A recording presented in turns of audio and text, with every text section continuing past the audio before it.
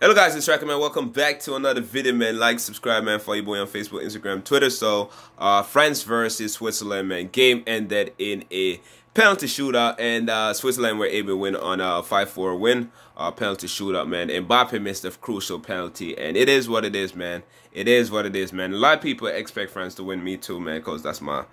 You know what I mean? Shout out to France. But yeah, man, expect them to win this game, man. But yo, Switzerland, bro, they've been playing very good, man. Zuber, man, shout out to him. And Bolo up top. He's not really scoring goal, man, but it's been a very good play, man. Getting some great, good position, passing, older play, dribbling. He's been very good, man. Savranovic, man, he's pretty much awakened right now, man. Scored 2 wonderful goals. Gavranovic came off the bench and pretty much...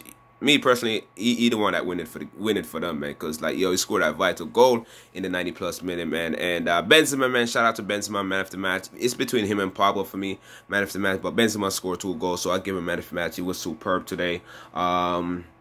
2 wonderful goals. So Savranovic scored early in the 15th minute. Then Benzema tied it up like in the 57th minute. Then 2 minutes later on, it was him again scoring the second goal for France, putting France up 2-1. Then Pablo pulled up in the 70+ minute, I believe like 77th minute, and scored a ridiculous curler from outside, man. Pablo was awesome today. And then yeah, man, we thought Pablo won it for them, man. Then Savranovic scored later on, like 80+ minute. Then in the 90th minute, bro, right before the referee blow the whistle, man, it was Gavranovic, man, freaking twisting up. I forgot what defender he twisted up, man, badly. It was either Varane or Mbembe, man. It did him dirty. And yeah, and score, man. So yeah, 3-3. Win a penalty shootout. Came down. Everybody took their penalty shootout and scored. And yeah, the 5th guy for France was Mbappe. And you know what he did?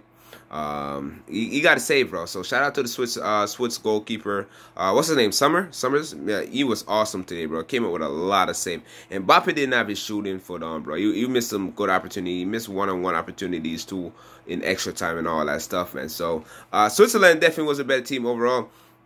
When it comes to like trying to get in that goal, man, because stat-wise, France be the better team overall, man. But yeah, man, Summer came up with some great save. Coleman hit the crossbar, very unlucky for him. Came on as a sub, then eventually got substituted off. What else? Yeah, Coleman hit the crossbar. Ricardo Rodriguez got his penalty saved by Loris. So both goalkeepers did very well, man. Both goalkeepers did freaking awesome, man. Both of them saved a penalty. But yeah, man, he saved the penalty. Savranovic did score the goal, but it was ruled offside, man. So yo, if it wasn't for that, man, Switzerland could have won 5-3, bro. Switzerland could have won 5-3, man. But it is what it is, man. Great win for Switzerland, man. I'm really happy for them, but F you to Granit Xhaka. As an Arsenal fan, I don't like Granit Xhaka, so it's he had assists too, bro. He had the assist for that 3rd goal, bro. I was so mad, but it is what it is, man. So yo, shout out to Switzerland, shout out to everybody out there.